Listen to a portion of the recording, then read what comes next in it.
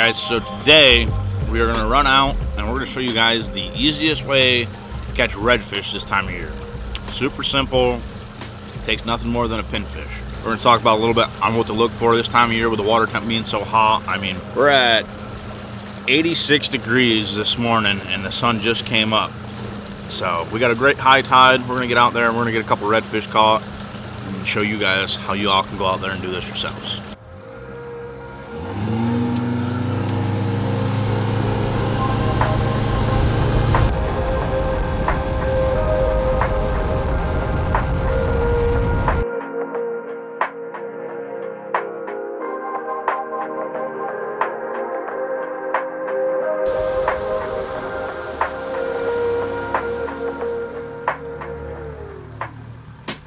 Alrighty guys, so we got up in this creek mouth. The creek's a little bit deeper than the flat. We got a good incoming push of water.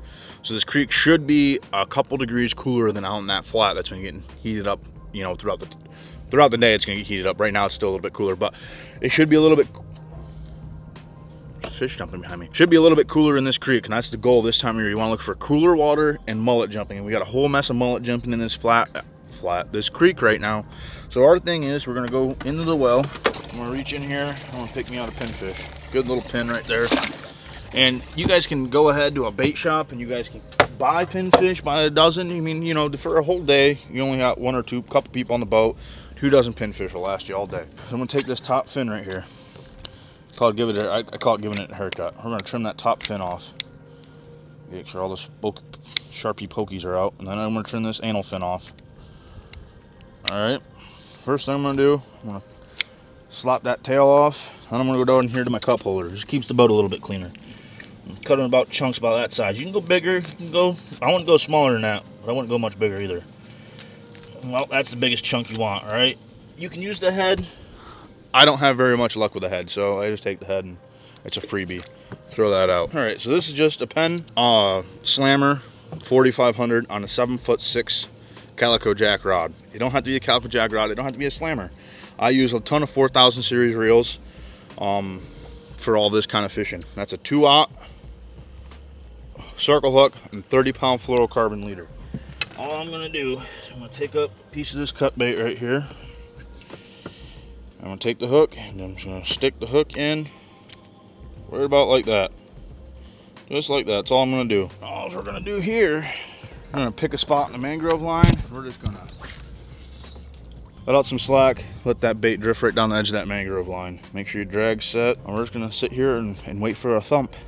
All right guys, so I put another rod out with the same concept and we just hooked up.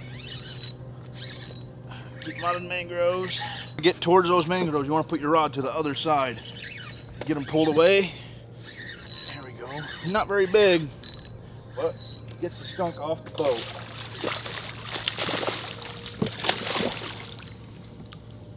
I think we were only here for like 5 minutes and we already got a redfish caught.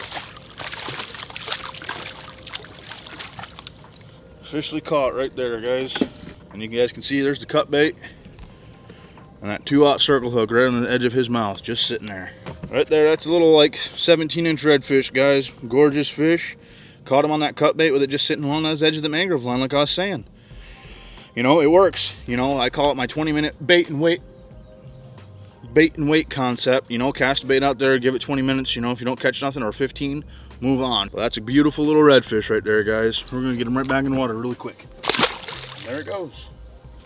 Easy as that. We're gonna see if we can't catch a couple more. We know they're here, but we're gonna see if we can't get a couple more. Always remember that redfish hang out in at least pairs, so there's at least a second one in here. We just casted this rod back out, guys, and we're hooked back up on another red. Not a very big one again, but get out of the trees, get out of the trees. Here it comes. Gosh dang, it's Dink City right now. But I'll take it. Another beautiful little redfish. Look at that. This one's actually been bit by something. If you guys can see right there, there's a scar. That thing's actually been bit by something. So gorgeous little fish right here again. We're gonna perfect circle hook in the corner of the mouth again on us. There we go. Cute little guy. We'll get him right back in the water. See you, buddy. And see, guys, that's 2 redfish within like 10 minutes of each other. These the cut bait thing works fantastic.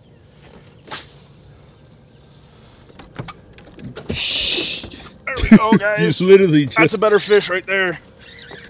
Again on the cut bait. I got a pinfish. I was trying to make another pinfish. Like, I just cast this rod out. And we got another redfish on. That's a little bit better fish. If the redfish get into the mangroves, man, get that rod tip right in the water. Get them underneath those trees. You don't want to lose a fish just for not wanting to get your rod wet. That's a better red. That's a better red.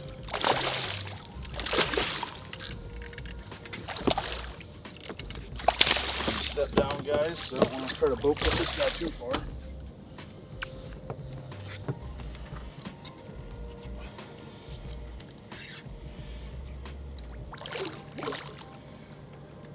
That's a better red.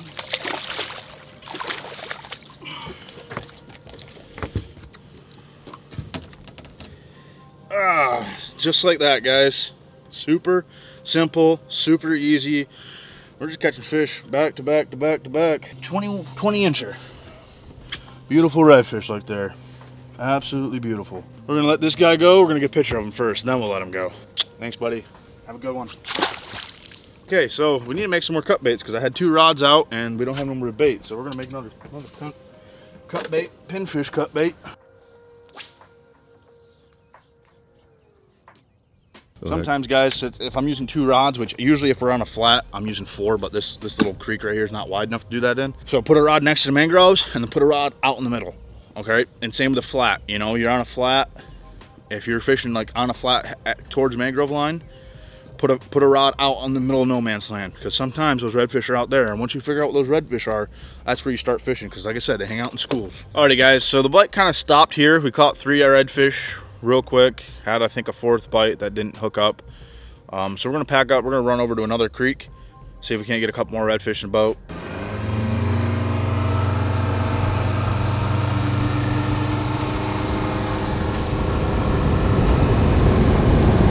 We just pulled up here, guys. We're gonna fire a bait down here and see if we can get another redfish or so caught. Using the same techniques that we were just doing at the last spot, but we're just in a little bit different creek this spot. Water's dirty again, but it is what it is. Redfish. Oh, I'm on.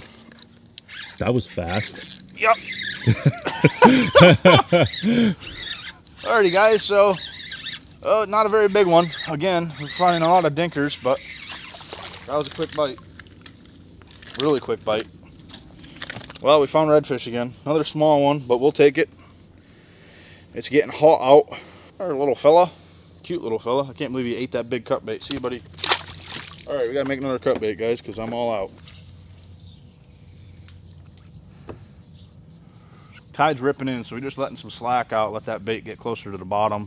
I'm not running any weight or anything on it. You can, if tide's really ripping and you're in a creek that has a lot of current, you can put like a little split shot on right at your hook to get it down towards the bottom, but you don't have to.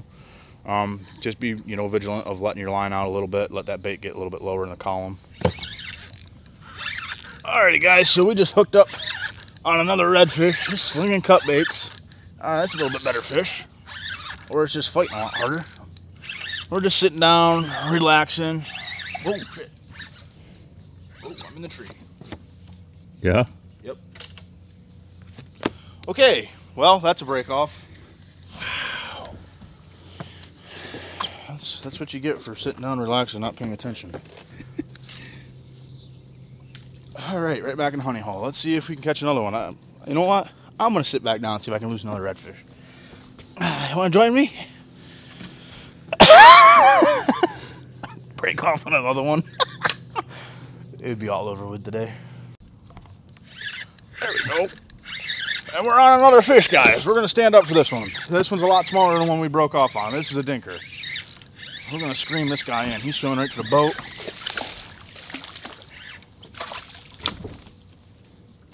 That's a dinker right there. Not like that last one we just had on. But it's good to know that they're eating. We definitely had a big slot fish on that broke us off. Just another dink little red. We'll get him back in the water quick. We still got our cut bait. We're gonna try to get this bait right back out. See if we can't catch another big red. I couldn't have done that again if I tried. Alrighty guys, so we did on another one. On another one. A little bit better one. Not quite huge, but probably a 20-incher. Yep, about 20. No, maybe 18.